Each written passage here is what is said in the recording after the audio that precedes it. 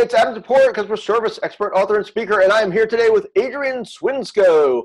Adrian is a customer experience consultant and advisor and has been growing and helping to develop customer-focused large and small businesses for 20 years. He previously worked with Shell, Financial Times, the Economist Group, and has advised and consulted to numerous larger and smaller businesses. He helps them engage with their customers, build their customer retention, and improve their service and customer experience. He also recently published an excellent book, which I have right here, How to Wow 68 Effortless Ways to Make Every Customer Experience Amazing. Adrian, how are you today? I'm very well, sir. I'm very well. Thank you very much, Adam. Thanks for having me on your show. Thanks for being here. I'm so glad. I got to go right into the book title. Why 68? Because, I've come through publishing and there's, people do 101 and 99. Where did 68 come from? Well, I know that I know that you just wanted it to be 69. Go on, tell me. Now I got to change the rating. No. To be fair, it was an iterative process. We started with a very, very long list of potential sort of ideas and a sort of a framework. And through the writing and the editing kind of process, we sort of stress tested some of those ideas. Now, some of them are probably decent ideas, but they were nothing more than sort of slogans or just sayings, but didn't kind of fill out into the insight or the level of the depth that we wanted. And so we had to discard them. And some of them were just flaky and quite fit.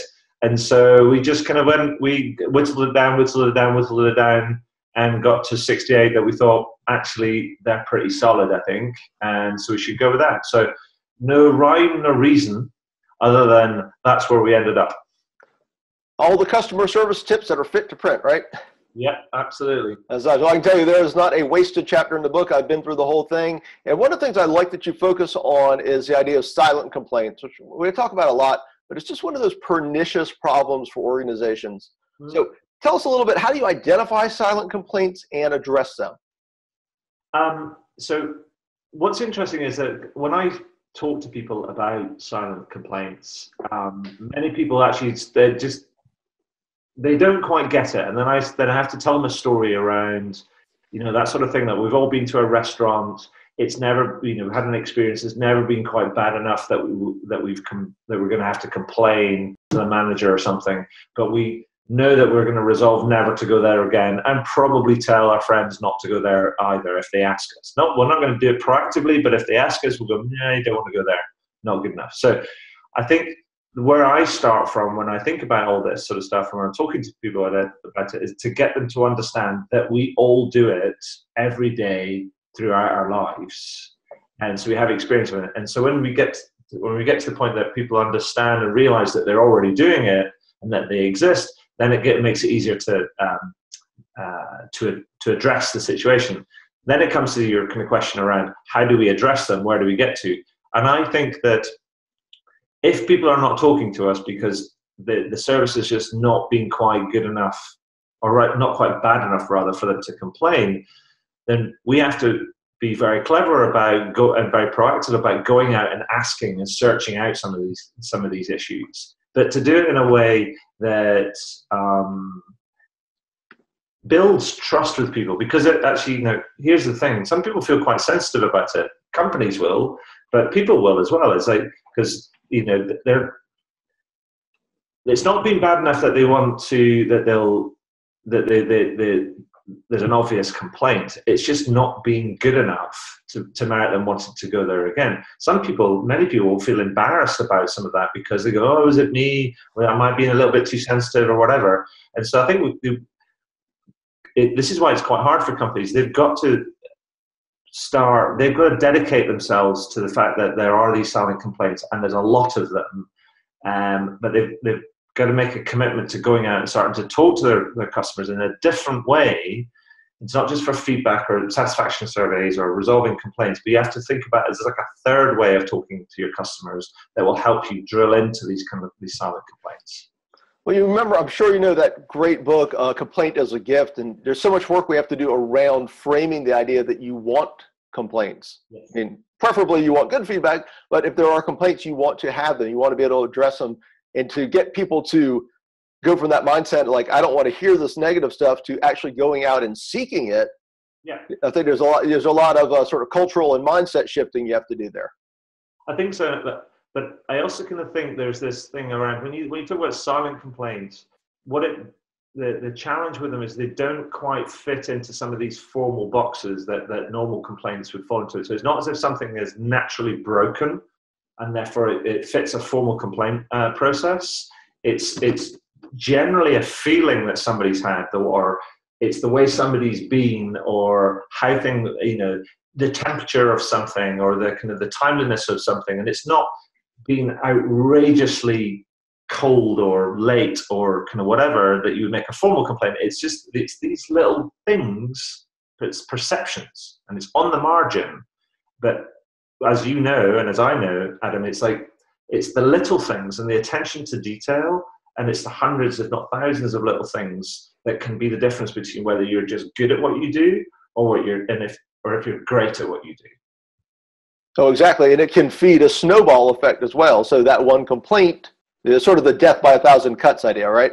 Yeah, completely. Now, one thing about when we talk about complaints and silent complaints is it sort of segues right into loyalty, because we know that silent complaints actually can end up being silent attrition. People they're upset, or over time the experience is just denigrated, as we were just talking about, and they just sort of drift away. So what role do complaints and this active seeking out of complaints have in loyalty and retention? So I talk about this in the book, actually, and so I think so talk about it in the book, but I think there's another dimension. I think there's three different dimensions in loyalty, and the complaints sort of play into that. There's a piece of research that I mentioned in the book, and the results of the research they did was that they asked the question, where is loyalty generated?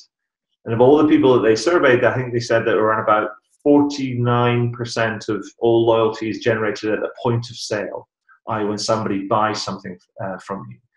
And then about 40% of the people that were surveyed actually said that loyalty is generated at the point when something fails or something goes wrong, or somebody has a question, or they reach out to somebody because they don't know how something works and they need an answer to a question. And so what it shows you is that loyalty in the minds of our customers isn't necessarily isn't a program. It's all about the overall experience of it. Starts from on the approach to us buying something to the point of, if something goes wrong or we have a question that we need an answer to, and that those can be the two sides of the loyalty coin.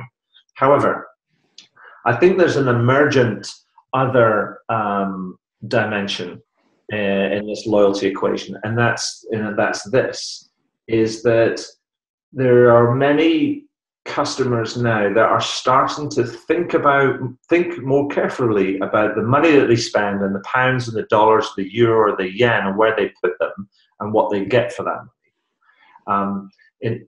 And so there's this rise in this conscious consumption, conscious consumerism. So, and I think this is what's interesting about it, is that what it acknowledges is that we as people, we want to do positive things, but generally speaking, most of us are quite lazy, and we'll take convenience over conscience pretty much every time, because that's just the way that our brain is wired. And yet, so what we see a whole bunch of kind of companies that are turning around and actually starting to stand for something, or to do something that matters, or to contribute. And this is much, much bigger, broader than any corporate social responsibility type of effort. This is almost like a whole DNA. This is what we stand for as a company. And what you see is many customers are now starting to pick companies because of what they do and what they stand for, in addition to how they kind of feel at the point of purchase and how they respond to when they have a problem. So I think there's this emerging dimension around almost significance, or doing something that matters, or doing something that makes a difference in the mind of your customer. Right, and here in the States, it's I don't know if it's the same over across the pond, but it's very tied to the millennial generation. The Right. millennials are expecting this much more so than the previous generations.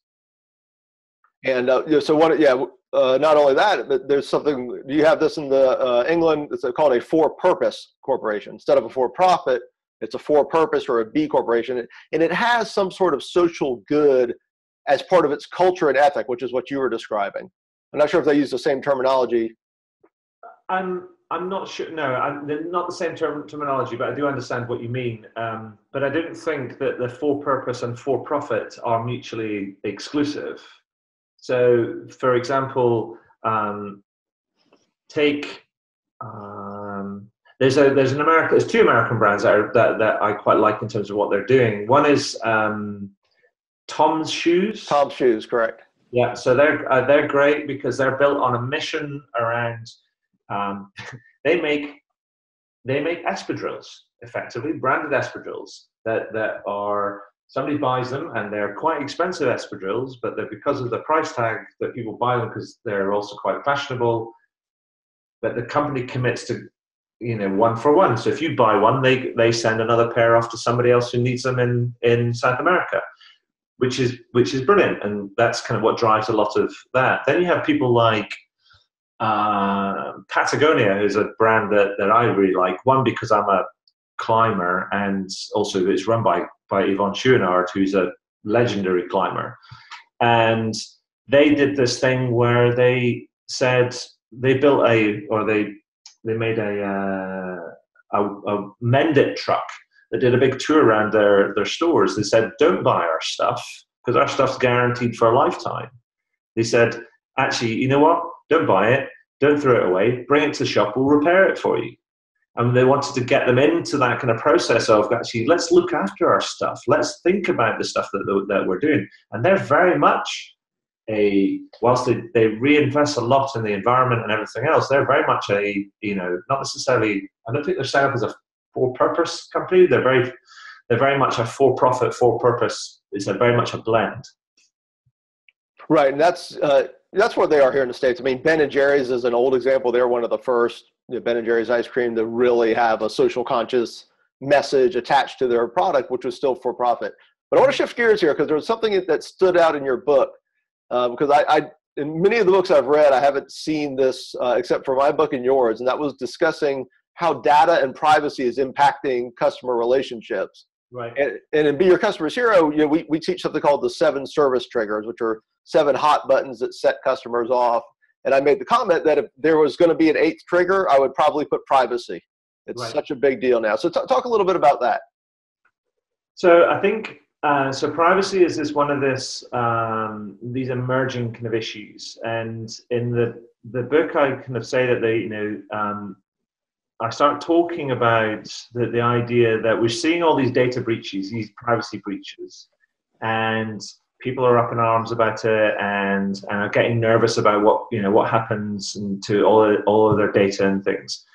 And I think what we're seeing is emerge is it's almost like a different vector. A different customer demographic vector, which is around data and privacy preferences. The challenge with that is that most companies they're working hard to address this. I don't think companies don't want to provide slack data and privacy security measures, but actually what they're ignoring is they're ignoring the customer's perspective on this. Exactly. And they're ignoring the fact that different customers will have different preferences with different brands at different points in their journey with those kind of brands. Now, all that does is just makes the brand's life more complicated. And I'm sorry, that's just the way things are. But the thing is, if they ignore it, what they end up kind of doing is they end up making some really big assumptions that could actually end up undermining the trust that the customers have with them, and that just undermines the whole relationship. And so I think there's this emergent sort of dimension where many brands are going to have to start being very honest and very open with the data that they capture, what they do with it, how it helps them, what benefit do customers get from it, because basically it's the customer's data, right? because it's their behavior, their actions. Exactly. And people are making, there's companies are collecting all this data and going, it's ours. You're like going, is that ours? Is it yours because you put in the effort to collect it? Really? I'm not really sure if that makes sense or not. But and all this stuff is really early days, but it'll all kind of play out over the next in a few years, and it's going to be driven by data breaches, privacy hacks, all those different sort of things, but also developing legislation and cross-border legislation as well. And so it's going to be hugely complicated. But if companies don't want to get caught out, they have to get stuck into this. They have to realize that this is the thing that could be the making or the breaking of many of the relationships that they have with their customers, because this is an evolving thing that we've never seen before. And so they have to get stuck into it. And I think they have to start wrestling with it in terms of what does it mean for them. Oh, absolutely. And I think to add on another layer, I think once you get through the mechanical, here's how we're going to treat data, here's how we are going to approach privacy, some of the companies that are actually doing it well are still executing poorly because they're not communicating it to the customers well. They're actually doing good things, but their front line's not trained on it. So when somebody gets a question like, well, I don't want to give you this, what are you going to do with it? They don't know how to communicate. Hey, here's how we treat your data. Here's how we treat your information. Sure. All right, well, I'll tell you what, this is my favorite question. I love asking people. Yeah, we always get asked what's the future of customer service or customer experience, but I want you to take out your crystal ball. I want to know what in the future, what innovations or trends you're most excited about. What are you looking forward to that's either coming or going to become more, more prevalent? So I was at a conference in Barcelona a few weeks ago, and I was sat on a panel, and they asked me a similar sort of question. They said, they started off the questions. They said, in 5 years, we will ... And you have to finish the sentence. And then they came to me first, and I'm like, going, and so I have nothing prepared. I didn't remember this question. And I said, oh, crumbs, what's going to happen? And my answer, and I don't know where it came from, but it just came from the top of my head. I said, in 5 years' time, we will marvel at the advancements that we've made in technology, but we will remain frustrated at the progress that we've made. Makes sense. I like that. And so that's number one. And I've got two more. One is the thing that I'm really interested in is something I've been banging on about for a few years now. It's not a new idea, but I wish companies would do more about it, and that's to do end-to-end proactive service. We have the tools for it. We have the analytics for it. We have the skill set sort of for it now. I mean, how much more do we need to do to get companies vested in this idea that it's worth their time and their energy and their effort to solve problems before they come up? We know what they are. We generally know what most of them are. It'll make our lives easier. It'll make customers' lives easier. It'll make employees' lives easier. Why don't we just get stuck into it? So that's number two. And number three, which is the thing that I think is, I'm not sure how this is going to go, but I know it's a trend, or it's a bigger question, a bit like the data and privacy thing. This is something that's going to grow up, and it's how do we blend and find the right balance between people and technology in world-beating service and experience. And I think that will be a perennial problem over the coming few years. I think many companies will overshoot it and undershoot it and overshoot it and undershoot it as they try and find the sort of right balance. But the competitive nature of markets may mean that we might see some big train wrecks because a lot of people overshoot it and undershoot it, and there'll be some casualties along the way. But I think for me personally, it's one of the central questions that is going to define the future of what is great service and great experience. Is how do we balance the human elements with the technological element within the experience that we deliver to our customers, because even the big consultancies, the big systems integrators, for example, Accenture, I mean, lo and behold, have just published a report that said exactly the same thing, that actually maybe we've gone too far in the technology, because customers are saying that we've gone too far in the technology. I'm like, maybe we should do something different. Which, given the way that companies have gone, it starts to become a bit of a challenge to their business model and the overall kind of economics that they've built on. So that's the big challenge. Is like, how do we do that? How do we make the economics and the finances kind of work that get that human technological kind of blend? And for me, that's going to be the big gorilla that's going to need to get wrestled to the ground by many kind of firms in the next 5 years or so. So I think that's exciting, because it's a huge issue, but it's not technology, if that makes sense. Well, yeah. See, what's the total experience, and how do you basically blend the two? Because I think you see it now. Some companies are already overshooting it and using artificial intelligence, bots, and things like that. And we've had a few discussions like, the video, right? That's going to be coming. But they're overshooting it in the way that this is cheaper, this is a replacement, as opposed to, okay, here's what this is capable of, here's how it fits into the journey and can help the customer journey.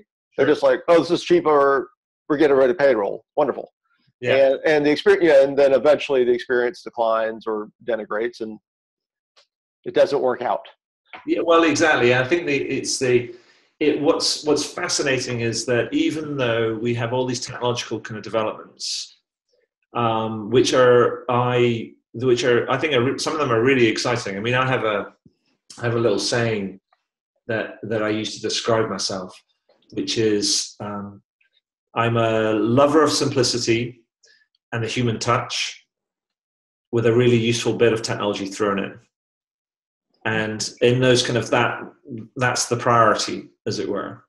And what's fascinating is how,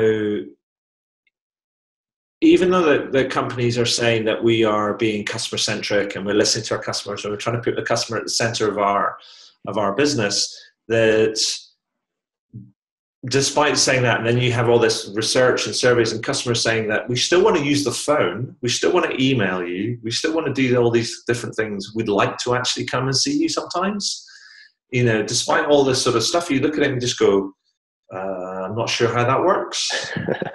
And at the same time, I actually kind of look at, there's another fascinating thing that sort of troubles me a little bit, is that people talk about the millennial generation, and I completely agree. They are a fast-growing, fast-entering the workplace, digital natives. They think and behave, quite differently from like my mum and dad, for example.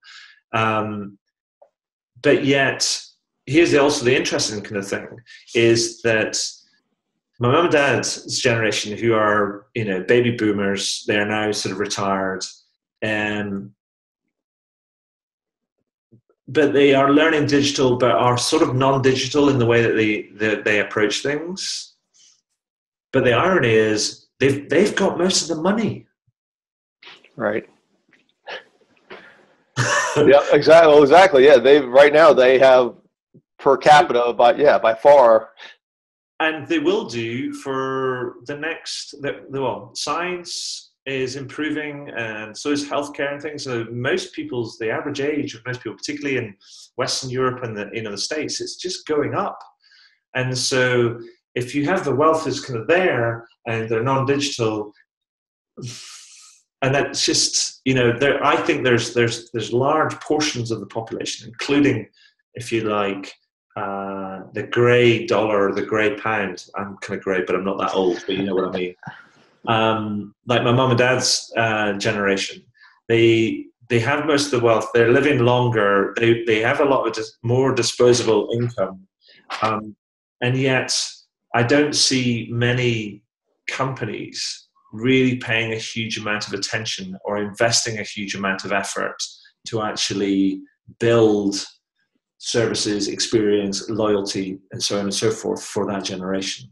So there's a lot of stuff that's getting driven by technology and this big wave of millennials that are coming along. But this big wave of millennials coming along, they've got no money. Oh my God, I've got to send you, you're a guest on the podcast. Hopefully some people have already heard that. But I've got to send you an episode Jeannie and I did. We actually just did one, said, don't forget the baby boomers. It was on this exact same topic because, in the States, and I assume it'll be similar in most of the Western democracies, we're going to have a major nursing shortage.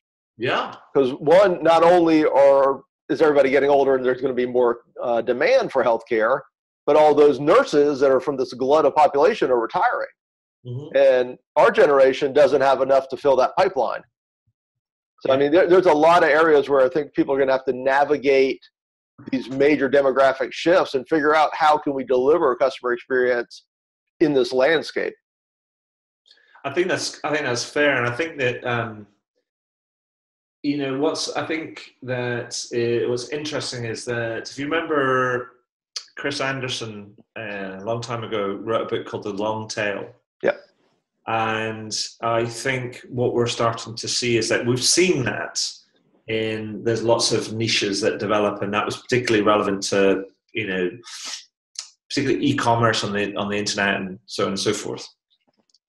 But I'm actually starting to think that there's no such thing. I mean, it's almost as if there's no such thing as the mass market anymore. There are just different parts of the market. And the question has to be is, are large corporations, or any kind of corporation generally, whatever, regardless of the size, if you can start marketing or start setting yourself up to be mass market, are you setting yourself up to fail? Well, I think I would agree with that fact. And when you look at sort of the two trends behind that, which is one, the internet has made us, everybody thought the internet was going to make us all one big person, but actually what it's meant is everybody's found their little groups. Sure. and are very actually more isolated in some ways. And also now we have the technology to market to those groups. They didn't have that before. Mm-hmm. And even Coke, let's take somebody who's just truly mass market and could probably stay that way.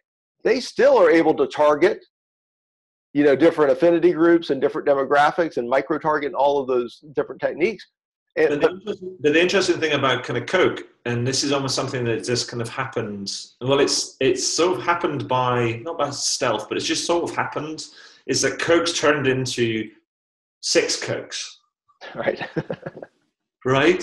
And so what they've done is they've gone, we've got these guys over here, and that's kind of fine, because if you like Coke, then everybody knows that a full-fat, full-sugar Coke, ice-cold Coke on a really hot day, every now and again, you just can't beat it, right? Right.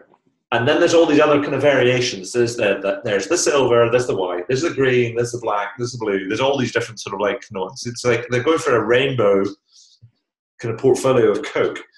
And all that does is it speaks to different preferences within their niche. And so they're doing it themselves. They're ahead of it. Then also Coke as a portfolio brand,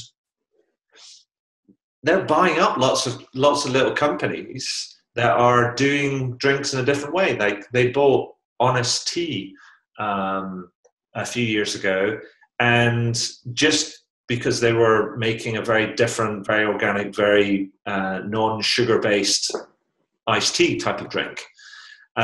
They also they were in the States. They also bought Innocent Drinks here in the UK, who make very fresh, very no additives, sort of fruit-based drinks, but they bought them to add them to a portfolio so they could flex their muscles around distribution and scale and the logistics, but they're not changing them as drinks at all, because they know that they want to just build their portfolio.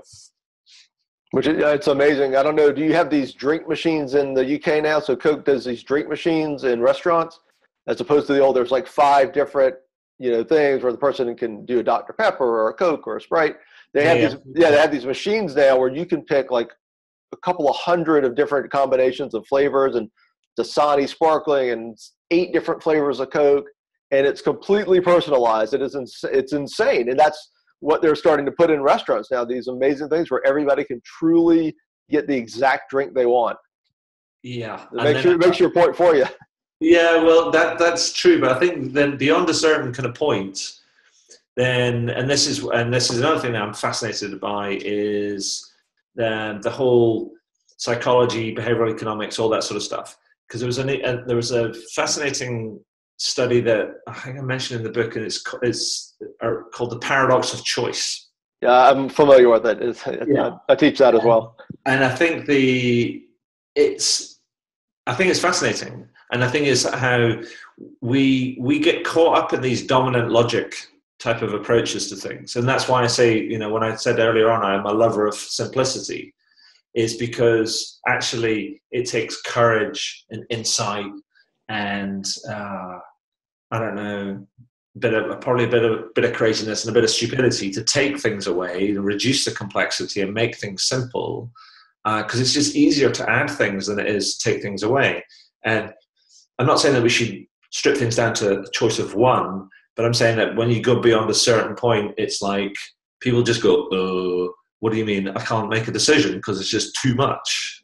And I think that applies to kind of many things. And I think it might even apply to, the number of customer service channels that we give customers the option of contacting us, whether it's Instagram or Twitter or Facebook or WhatsApp, and then you can text us and you can email us and you can call us and you can even visit us in store if you like, or make an appointment and we'll come around and see you. And people are like going, I can't decide. Well, I think that would be something that would be interesting to study, because the paradox of choice is very much about a purchasing behavior. Yeah. And so it'd be interesting to know if that applies or doesn't apply to, say, the effortlessness that comes from being able to choose your own channel, because it sort of competes in that example you use. It sort of competes with effort, right? By having every channel, omni-channel, not every, but all major channels available, you're making it easy. But are you making them less satisfied with the choice? That would be very interesting to study.